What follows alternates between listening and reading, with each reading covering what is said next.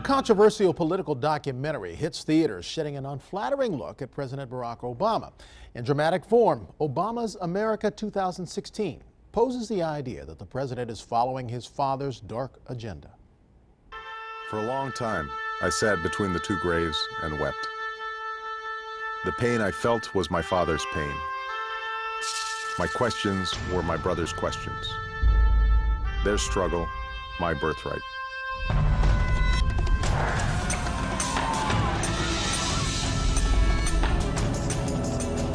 Obama has a dream from his father, that the sins of colonialism be set right and America be downsized.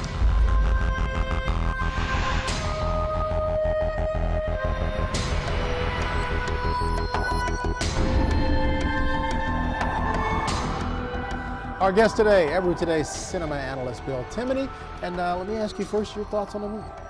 Brian, I want to be very clear about this. I think this movie, 2016, Obama's America, is the best movie of the season.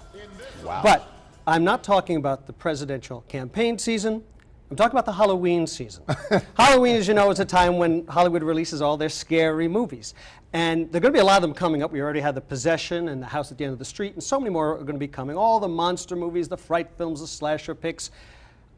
It's going to be hard for any of these films to be as frightening as this movie. Wow. Yeah. So I'm assuming you're talking about the political fright, scaring people into the polls. Well, the tagline for the film is, love him, hate him, you don't know him. If you go into this movie hating President Obama, you will come out of this movie even more terrified at the thought of a second term than you already had. Because, I mean, it's a classic monster movie setup. You have the intrepid adventurer who is also an amateur psychiatrist and is also a journalist, and he's on this search to find out what this secret is about this mysterious monster. And the monster at the center of this movie is this guy named Barry Obama, who takes a vow on his father's grave to destroy America. I mean, it's like Damien in the Omen movies, it's like Dracula, it's like Jigsaw in the Saw movies, and it looks that way. Every time they flash back to the grave and all that, I mean, it looks right out of one of the flashbacks from Saw. So if you don't like the president, this will terrify you into making sure you and everybody you know does not vote for him. Now, if you are a supporter of the president, you will also be horrified that this is not being sold as a horror film, but is being sold as a documentary. That was my next question. Is that an accurate portrayal of the picture as a documentary?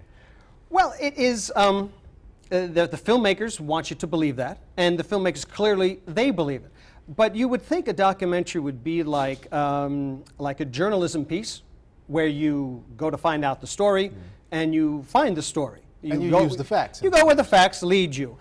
In this work, it's based on Dinesh D'Souza, who's the co-writer and co-director and is the on-camera interviewer. It's based on a couple of his books. He already wrote the books, so the conclusions are already in the books. And the conclusion of this movie, again, is Obama has taken a vow on his father's grave to destroy America. How factually based that is? Draw your own conclusion. Okay, well, let me do it this way. You remember the rest of the story? Paul Harvey? Sure. And Paul, icon for generations. Paul Harvey was just wonderful on the radio. He always would give you a story, and he'd give you a couple facts about a particular event or incident. And as you listened, you knew exactly what it meant, what happened, and you formed your opinion about it.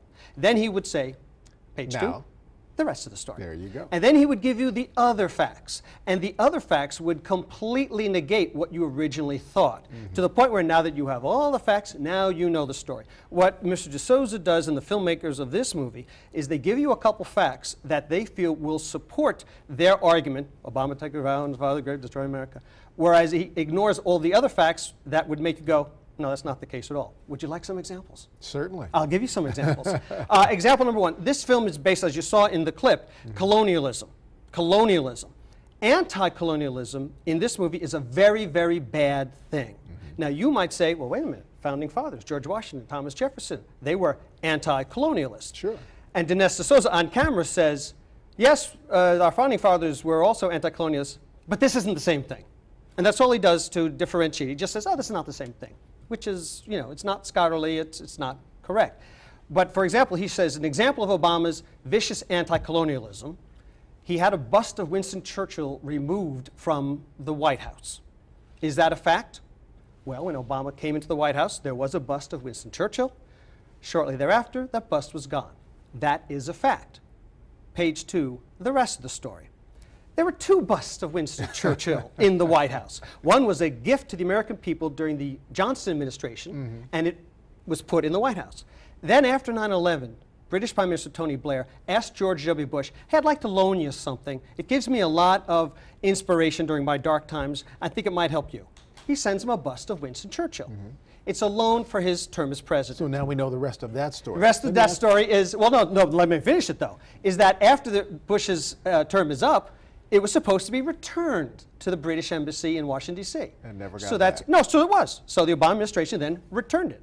So De Souza in the movie uses it as this proof that Obama wants to destroy America because he hates Britain, which doesn't make sense. But Obama doesn't like looking at Winston Churchill. There already is a bust of Winston Churchill there. You know, so Wow. all kinds of little facts like that get manipulated into this very bizarre horror movie type point that Wow. Obama took a vow from his father's grave to destroy. Amazing stuff. And amazing that the media hasn't paid a whole lot of attention to this movie. We'll wait to see if it has much of an impact on the election. It's made $30 million already. It's the second highest grossing political documentary of all time. Wow. Yeah. A lot of the party faithful out there watching. Yeah, they are. Thanks, Bill. My Always pleasure. a pleasure.